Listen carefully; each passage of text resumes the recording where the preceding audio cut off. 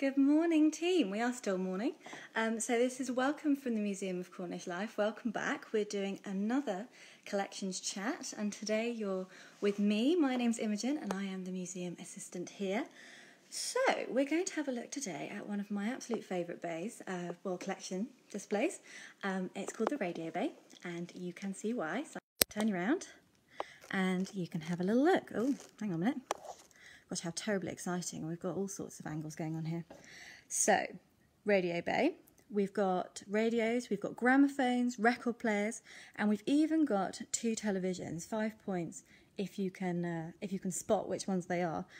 A little bit different from what we're used to perhaps, but at the moment, what with coronavirus and everything, we all have to stay at home, which I'm sure you all know.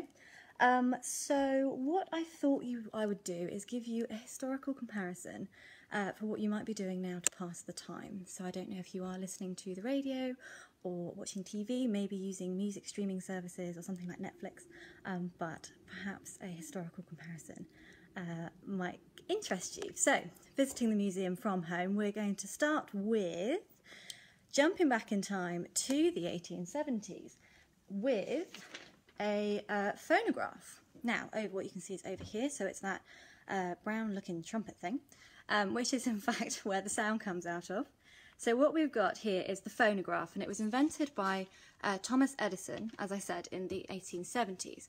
It's a mechanical way of playing and recording sound. So what you would do is, I don't know if you can see down here, wave my hand, there is where you would put a cylinder or disc, and it would have grooves cut into it, which would then, the needle would trace, and this would cause vibrations, causing sound waves, so you'd be able to hear the music coming out. So what you would have had in the 1970s, right the way through to sort of the 1970s, the 1870s, right the way through to sort of 1890 or so, is you would have had maybe a brass band, or a recording of a piano, or a parlour song perhaps. A little bit different to today's best top 40, but you know, we historical and all that. I won't give you a rendition of a parlour song, I'll spare you that. But what we're going to do next is, so the phonograph developed into the gramophone and the record player. So we're going to sing and dance our way through, not literally, as I said, I'll spare you that, into the 20th century, but we'll take a quick detour via the late 19th century to visit Marconi and his invention of the radio. So we're going to land in 1922. So as you can see, we've got different kinds of radios here. We're going to land in 1922, and that is when we had the first radio programme broadcast to listeners from home from the BBC. Now, Arthur Burrows was the director of programmes at the BBC, and he opened the transmission in 1922, the very first transmission, at 6 p.m. with "This is Too Low, Marconi House, London calling." I think you'll find that's an excellent rendition of him giving the first iconic statement. If you look it up on YouTube or on the BBC website, then you'll be able to hear the real thing. Great stuff. I mean, really is. So, if you were back in the 1920s or the 1930s, you would have listened to the radio on one of these.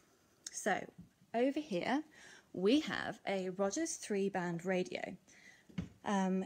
As you can see, it's a pretty sizable piece of equipment there, and it's called a pedestal base, large mesh speaker grill, 5 knobs and a tuning dial. So, as you can see, rather fetching little green band indicator. It would definitely take up more of your sitting room rather than your kitchen side, which we probably have at the moment. And yes, you would have listened to the radio through something like this. So in the 1920s and 1930s, we have the development of what's called Art Deco style. So Art Deco is the kind of more sophisticated and glamorous, love it or hate it, new kind of style that was really trying to be modern. It was trying to make a bit of a difference to what we'd seen before. And you get these kind of geometric, angular shapes, you get sort of chrome, shiny surfaces. And it was made using these kind of new materials, which is like Bakelite and early forms of plastic. So we've got one down here the Ferranti Nova all-wave radio, which was powered by electricity, and it's made out of, so it looks like it has a wood finish, but it's actually made of plastic. So Bakelite, as I said, early form of plastic. But as you can see, it's got these kind of angular shapes designed to give it a really clean-cut, modern look, completely different to what we'd seen in sort of Victorian times up through to the early 20th century. So we also have with Art Deco, we've got this kind of real move away from different styles of living. So this is our information panel, which talks about some of the lifestyle changes. So when you guys come down to the museum, when we're open again, have a good old read, and it tells you a little bit more about sort of the different kinds of buildings that you would perhaps see, and the kind of differences in sort of commercial behaviour that we also saw after the war. So the 1920s, you know, we remember that for this kind of hedonistic lifestyle. You know, think about the Great Gatsby. You know, it was about needing to enjoy life to the full and just changing the way that we were doing things. So you get sort of coffee sets and radios as well as buildings being developed, which really were trying to live life for the moments and be sort of glamorous and add something really new and modern and fresh. Moving out to the suburbs was something that was happening, and people in sort of new housing that was being built after the war. There was this kind of idea that you would equip your house with the latest looks, and there were things like hire purchase that happened, which meant that you were able to afford to buy things like this. So ordinary families were able to kind of get their hands on bits and pieces. Obviously, we still had quite a lot of poverty at this time, but these sort of middle classes were able to sort of get their hands on this kind of stuff. What I want to show you quickly as well is this rather large effort going on here. So this is actually a radiogram, and it's made by the Gramophone Company Limited, and it's called a console audio radiogram, and it can accommodate up to 8 records at a time.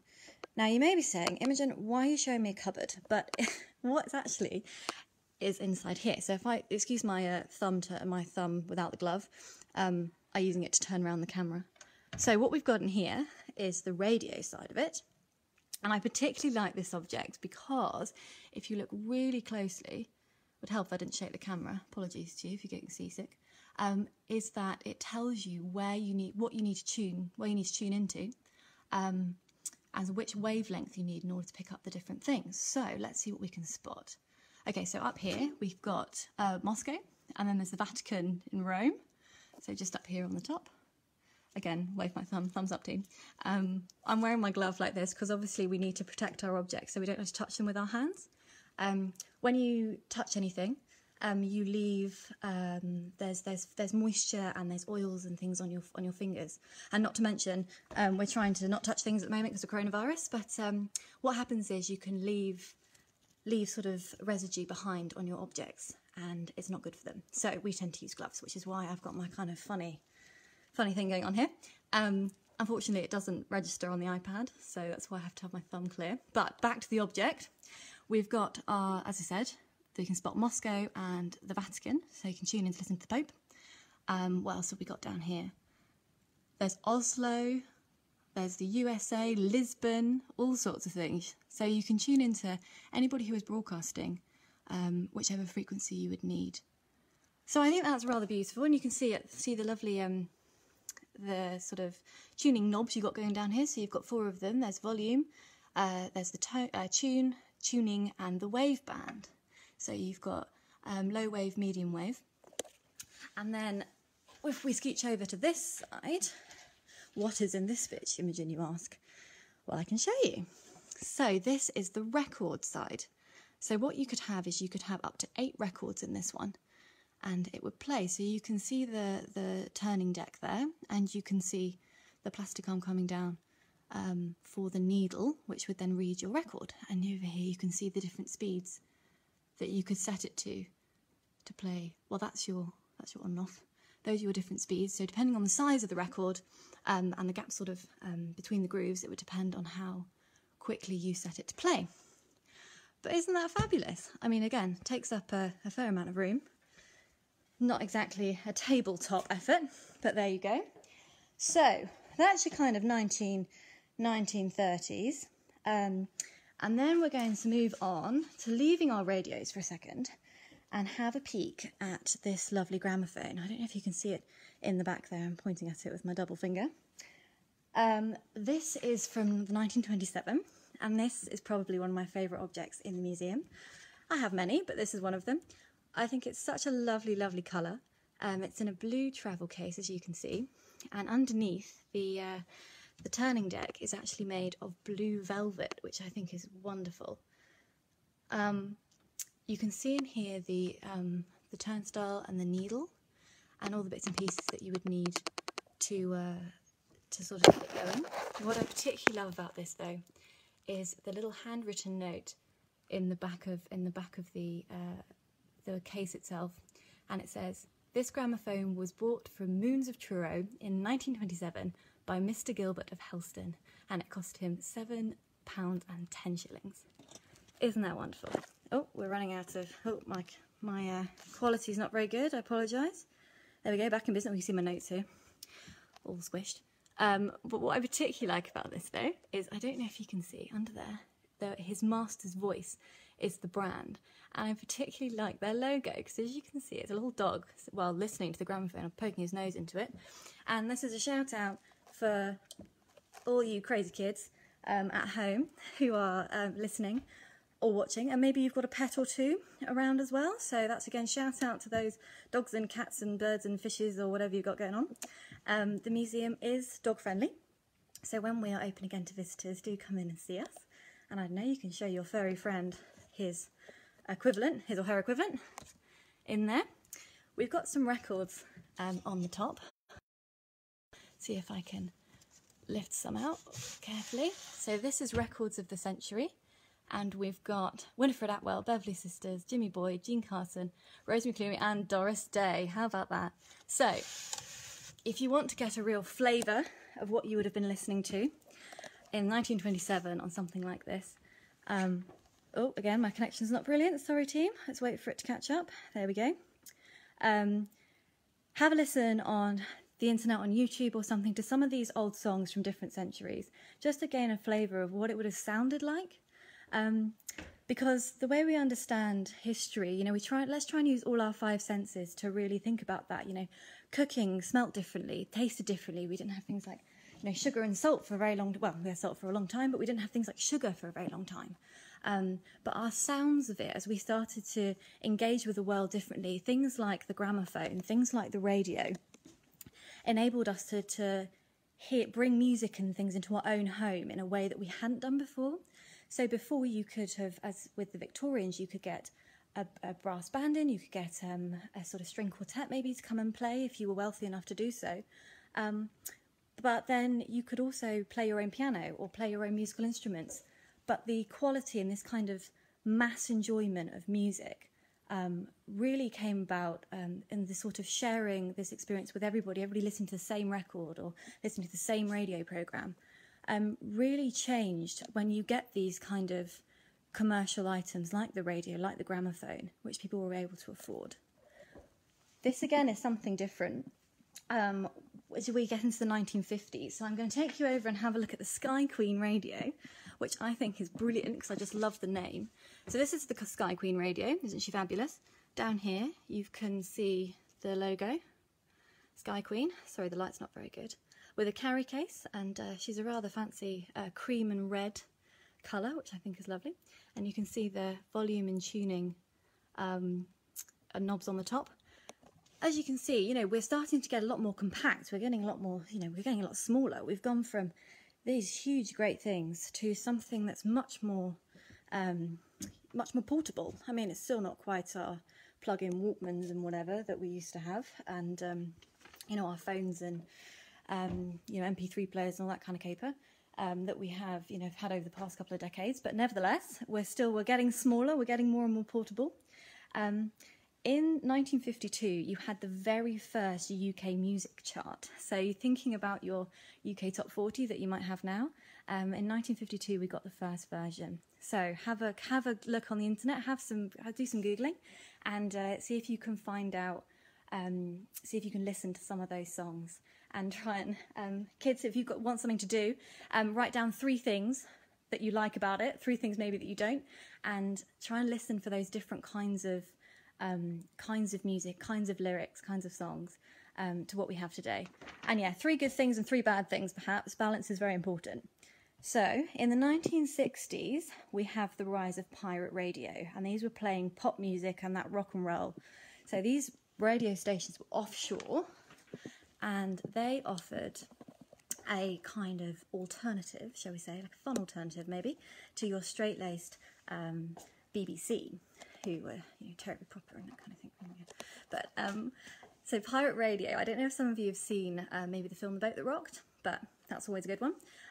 But it really is this kind of new youth culture that was, the swinging 60s, rock and roll, this real move and departure from previous values. Times change, society changes, and music is one of those ways that you can trace it. So we've had our Victorian parlour music, we've had our, 1920s, 1930s, this is the BBC, and then we've got our, rock and roll coming through into the 1960s, which is really pretty cool, I think.